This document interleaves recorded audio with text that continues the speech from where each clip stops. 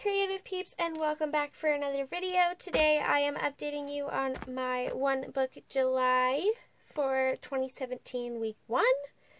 I finally got in my cover that I had ordered from Gallon Leather for one book July, so I'm going to show you how I set that up real quick, and then we're going to talk about my Go Big or Go Home challenge.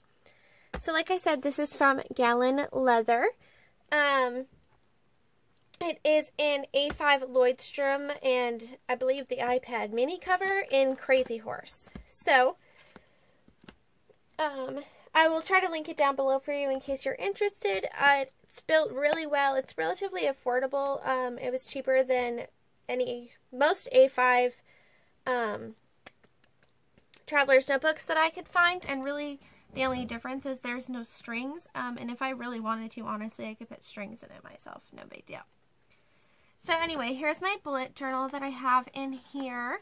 It just slides under this elastic band here, and then I slid all of my stamps and stickers and my stencil and stuff in there, so I always have it. So that's been working really well. In this pocket here, I just have my watercolor mini palette that I made that was in my travel case before. Then I have a ballpoint pen. And in here, I just have some of my essentials. So this is just for like on the go. I really minimally kept this so that I could sketch or anything anywhere and work in my bullet journal. So this is just a pencil. I usually use my Pilot Color Eno pencil in the blue, which I love, but it doesn't like the Lloydstrom paper for some reason. It just doesn't grab it. I don't know why. This is a water brush in the fine tip from Jane Davenport. My current bullet journal color of the week, which is this 493 blue from Tombow. I have a Tombow have Fudanasaki, I think that's how you say it, calligraphy brush pen that someone sent me in some happy mail. Then I have the Jane Davenport Incredible pen, so I use this for sketching and stuff. So I put that in here, and it is water reactive. And then I have my highlighter from my bullet journal. And that's really all I found that I need. And then in here, I just keep my journaling insert for the month for my Go Big or Go Home challenge. So I'm not going to really show you what I've done because it is all personal journaling. You've seen me do a few like picture layouts in it in my Creative Week videos. If you haven't seen those, I will link them below for you so you can check that out. But I am over halfway through it. So this is the halfway mark right here. And I'm on to the next page. And it's just all writing. It's really been helping me write more.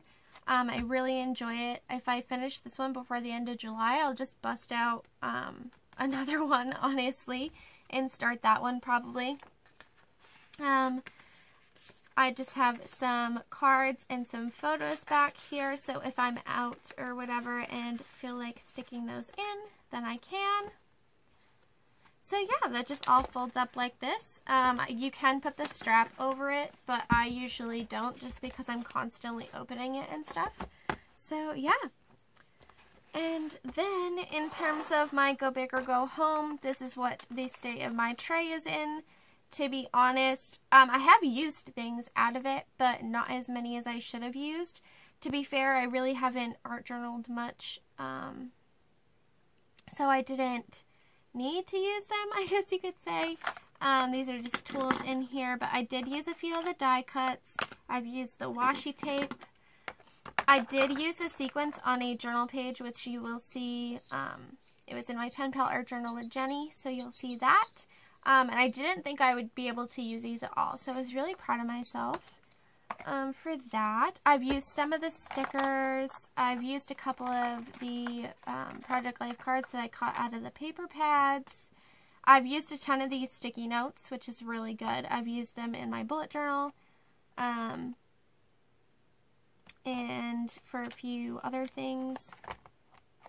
I've been using the notepad as a stamp off thing when I stamp in my bullet journal.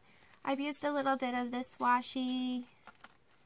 So yeah, that's pretty much my update. I have been finding it a lot more, not a lot more challenging than I thought it would be, but it surprises me how hard it is for me to use these things. But I think it is because I work in A5 and these things are tiny, y'all. Like, look how tiny that is. Like, what can I compare it to? This is a business card. Look how tiny that is. So, yeah, I don't know. I'm going to try harder. I still have a couple weeks left to get my butt in gear and use more of this stuff. So I'm going to try really hard. I am going to make a new art journal soon, so hopefully that will help, because I'll be able to use like the tabs and stuff in there.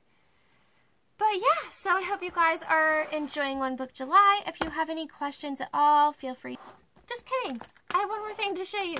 So, because I can't use wet media in here at all, I actually did a sketch in my bullet journal. It's really messy and stuff, but I don't normally do things like that in my bullet journal. And I found out that this paper actually takes wet media really well. So I want to do more sketching practice in my bullet journal.